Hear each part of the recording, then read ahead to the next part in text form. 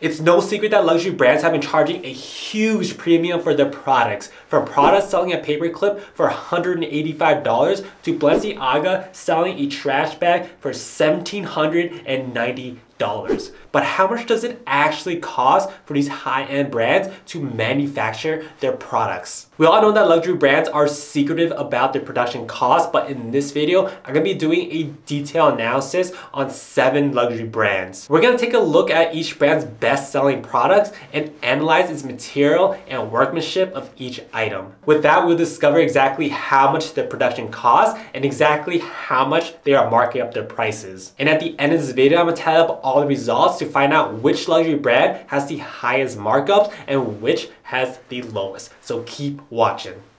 Before I get started, get rid of your old bulky bifold wallet and get yourself a beautiful and minimalist extra card holder. Each one of their colorways are absolutely stunning, especially their newly released Oil Slick. Let me tell you, the Oil Slick sheen is gorgeous and mesmerizing. Extra's boldness to use colors that's never been done by other brands is what makes them the best minimalist wallet brand on the market. Not only do these look good, but also the craftsmanship and functionality is top notch. It is made from ultra durable and high quality space gray 6061 T6 aluminum. The quick card access with just one click of a button is a game changer, and the slim profile makes it so easy to carry around. Each wallet features an expandable aluminum backplate. It holds up to 12 cards in cash and even blocks RFID to prevent wireless theft. So check out the website, they have so many awesome items, and right now is the perfect time because now Extra is having their anniversary sale. Plus you can get the 25% off. Use my discount code MFF at checkout. So click the link in the description or pinned comment and I promise that you won't be disappointed. Let's start off with our first luxury brand, and that is Christian Dior. Dior was founded in 1946 in Paris. His first collection, New Look, which features full skirts and feminine silhouettes, catapulted Dior into stardom. Soon after, he opened numerous stores in major cities. In 1980, LVMH acquired Dior and introduced to us its first men's division, which brought us the B23s. The B23s are no doubt a head turner. The Dior printed upper emphasizes to strangers that, hey, I got luxury brand money to spend. The upper is made of canvas. They call it their white and black Dior oblique canvas. But canvas is a very basic material. It's a cloth-like fabric. It's extremely inexpensive, so a lot of lower tier sneaker brands use it, like Chuck Taylor's and Reebok's. They also added transparent panels, which are made of plastic to give the shoe some structure and support. Plastic is a very low quality material for a sneaker, especially when you're constantly bending your foot as you walk. So this plastic is prone to cracking. As you can see, that's exactly what happened to this guy's B23s. For the lining, we have microfiber, which again is a dirt cheap material. The midsole and outsole is made from rubber with a reinforced rubber toe. This is again nothing special. Almost every brand uses rubber soles because it's cheap and easy to mass produce.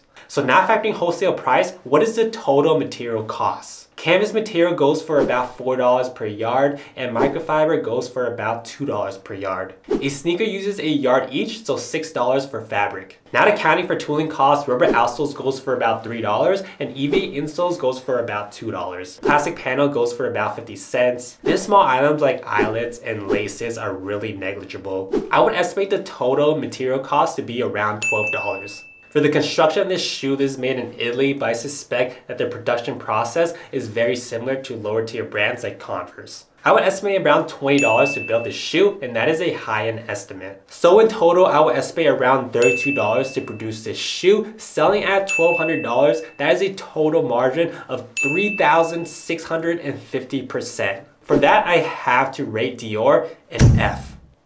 Next up, we have Gucci. Gucci started in 1921 in Italy as a producer of leather goods and horse saddles. Gucci rose to prominence in the 50s and 60s for its high quality craftsmanship and unique designs. In 1995, the head of Gucci, Maurizio Gucci, was shot by a hitman hired by his ex-wife. The whole story was made into a movie called House of Gucci. Then in 1999, Gucci was bought out by Kering. Let's analyze the Marmont wallet. The Marmont wallet is a standard leather bifold wallet. It has pebbled leather texture with a double G hardware glue on the front. It's not specified the exact leather on their website, but I do know that it's made out of calfskin leather. Calfskin is one of the highest quality leather there is. It's made from a calf or a baby cow, so the texture is extremely soft and supple. Most Gucci leather products uses calfskin leather, but the messed up thing is that they coat it with a thick and cheap plastic coating. The plastic will make the wallet waterproof, but in turn, you sacrifice the feel of that authentic calfskin leather texture. It's like buying Wagyu and making a sausage out of it. For the craftsmanship, it is very well put together. Stitching looks great and everything looks on point, but then again, a wallet is not so hard to put together.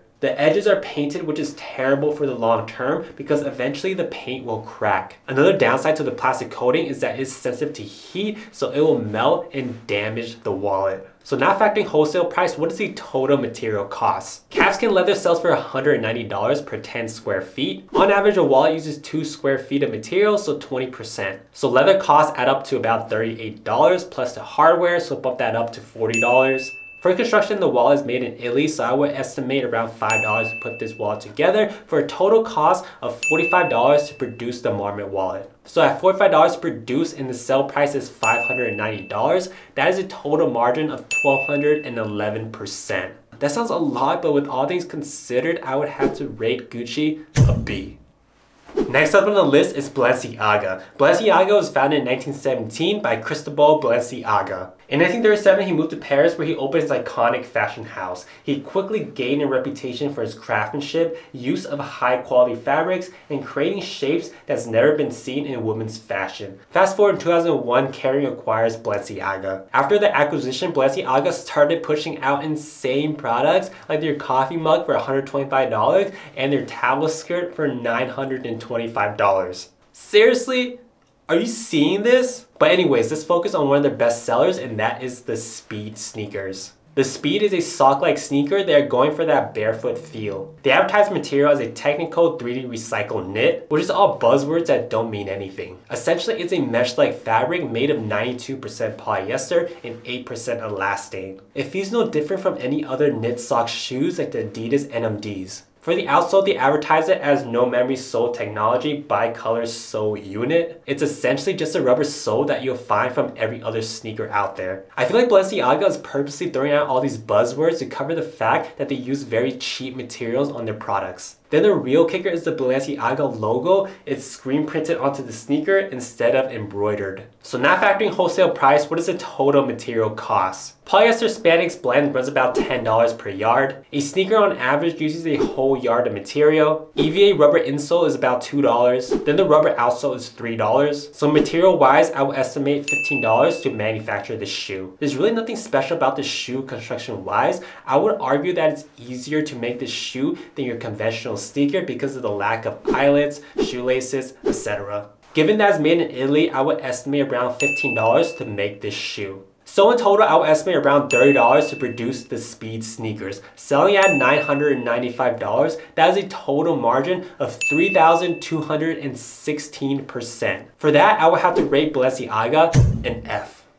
Next up on the list is Louis Vuitton. LV was founded in Paris in 1854. They started out specializing in crafting luxury trunks for rich clients. They opened their first store in 1885 and continued to expand globally in major cities. In 1896, LV's son Georges Vuitton introduced the iconic Monogram canvas featuring LV initials and floral pattern. Fast forward 130 years to this day, this pattern is still being used on almost all their products. Let's take a deeper look at their Monogram bags. For the material, LV uses canvas coated in PVC or vinyl, which is a terrible material for the long term. Vinyl is the third most widely produced plastic polymer and it is extremely cheap. So that's why it's not advertised on their website. It's not as luxurious as actual leather bags. The plastic coating is easily damaged by chemicals like hand sanitizer or sunscreen. It's also sensitive to heat, so if you wear it out in the sun all day, then you'll most likely notice some discoloration in the fabric.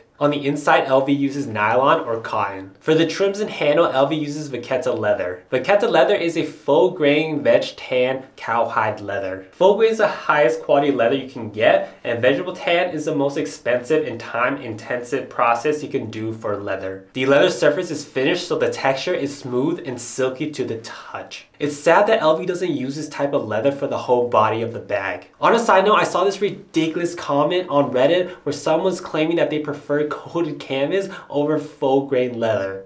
If you're paying over $2,000 for a bag and you prefer plastic over real leather, then LV has successfully brainwashed you and you need to rethink all your life choices. For the hardware, the website mentions golden color metal pieces. LV used to use brass for all their products, but brass is expensive, and to maximize their profits, LV now uses some kind of metal alloy coated in gold paint in almost all their bags. LV uses Riri zippers, which are made from Switzerland, and they are more expensive and higher quality than YKK zippers. For the workmanship, this bag is very well made. Stitching is even and the edge painting is neatly done. So now factoring wholesale price, what is the total material cost? Coated canvas sells for $12.99 a yard. Because of the size of the bag, it most likely uses entire yard. Full grain veg tan leather for its trims sells for $80 per 10 square feet. I would estimate LV uses 7 square feet, so $56. And cotton lining costs about $5 per yard. For the hardware, metal alloy is very cheap. Ruby zippers are high quality and sells for around $30. Considering size, I would estimate the total material cost to be $104. Then the workmanship of this bag, a lot of meticulous details, from painting the edges of the leather to the stitching. Given that the bag was made in either US, Italy, France, or Spain, I would estimate around $40 to construct this bag. Overall, I would estimate $144 to produce the LV duffel bag,